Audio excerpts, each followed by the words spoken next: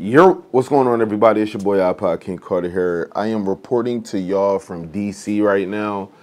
I'm not sure if you guys know, but late last night into the early mornings, after all of the Kai Cenat and AMP nonsense that went on in New York, shout out to the guys. That shit was crazy. That was a movie.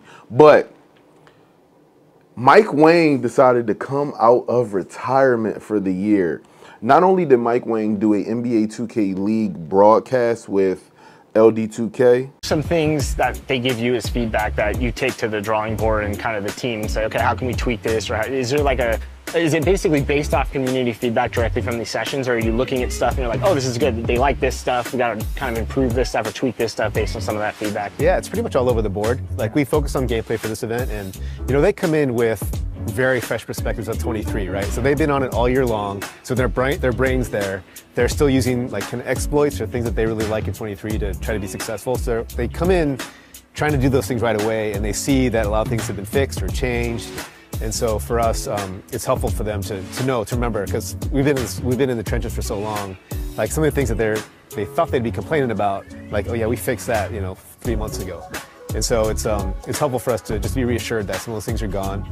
And now they gotta look for new exploits to exactly. beat people with. Go break the game. That's what I tell them. Go break the game and be honest with Mike. Don't just come in here and... But he also took to Twitter. Yo, we all know when Mike Wang takes to Twitter, it's to announce either something's getting taken out of the game or there's a new addition to the game that everybody wants to know about. And last night, he decided to say RIP to quick drops. Now, I want to know what you guys think inside the comment section before I tell you guys what I really think. Now, I know a lot of people inside the comment section are probably praising right now, thanking Mike Wang, telling Mike Wang he's the best person in the world. And I know that there's others that say, that's all that I have. That's all that I need. Mike Wang, why? Now, let me give you guys what I truly think. I believe there's always supposed to be something within a video game that is quote unquote safe. As in, when you do this move, when it triggers, it's safety. It's, a two-handed dunk. Most two-handed dunks that are not back scratchers are safety.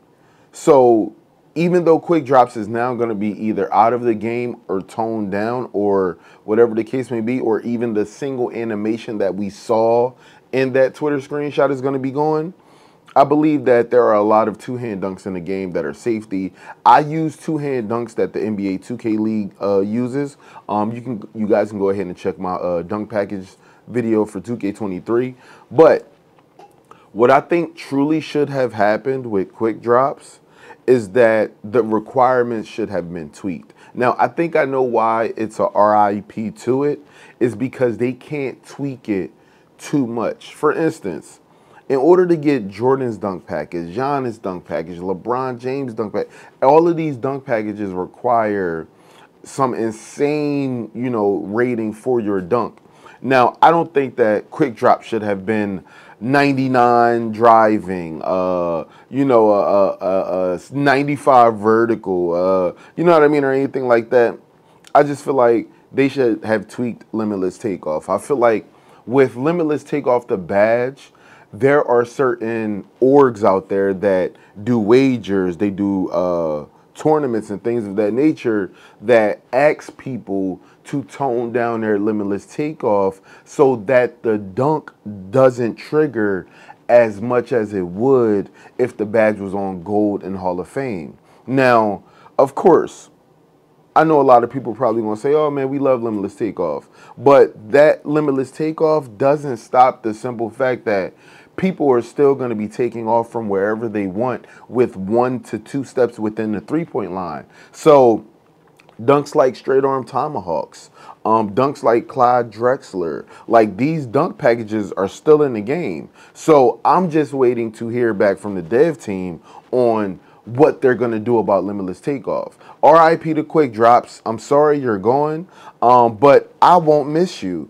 Like I've said in every single video, every single stream, every time people come up to me and ask me a question, iPod always adapts.